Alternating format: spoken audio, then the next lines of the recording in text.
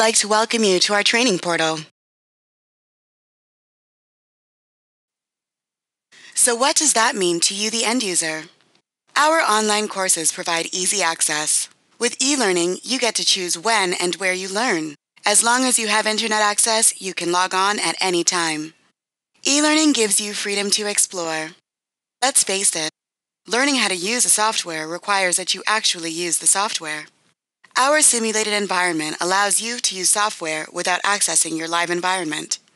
Our online courses are designed to improve retention. We have provided a very hands-on learning approach that uses the scenario-based learning techniques that will help students remember the content.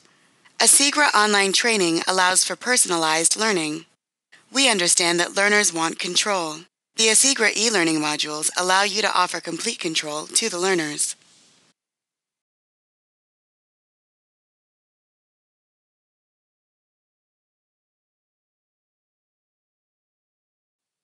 Each course is broken down into more digestible sections. Modules consist of information pertaining to one topic. The modules are further broken down into individual lessons. To ensure that the participant has understood the lessons, we examine their knowledge with online quizzes. Here you can see the 4 modules that make up the End User Working with Cloud Backup course. Each module concentrates on a topic relating to important features of the DS client. The modules are further broken down into lessons. Let's look at Module 3 as an example. As you can see, the module has been broken down into 7 lessons. Each one deals with a specific topic relating to different backup set types and other elements of the backup and restore process. Each module contains a quiz that tests the learner's knowledge of the subject matter. To successfully complete the course, all quizzes must be taken and passed with a grade of at least 70%.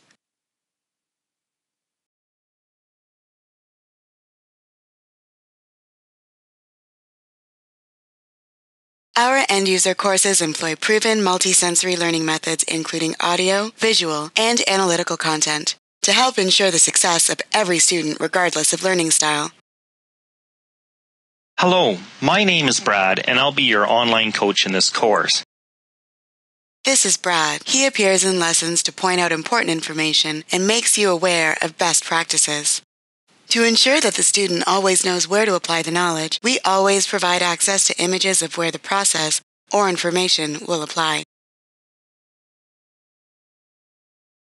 Here we see a student using our simulated environment. In the beginning of the simulation, the student is given a task and asked to perform it by clicking the appropriate areas of the software. As you probably know, information that is either read or dictated to you can be easily forgotten, so each lesson provides real-life scenarios, where the student is asked what they would do in a particular situation. Once a selection is made, feedback is given so the learner is given an explanation as to why certain answers are correct or incorrect.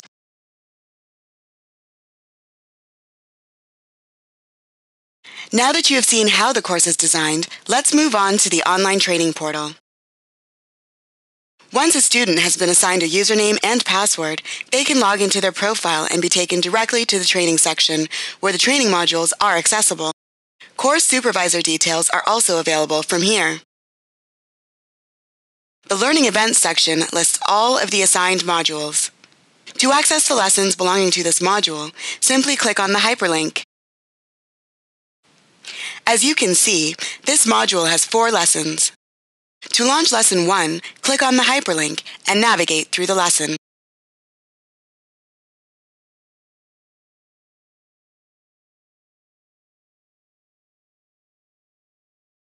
Note that the module quiz link is unavailable.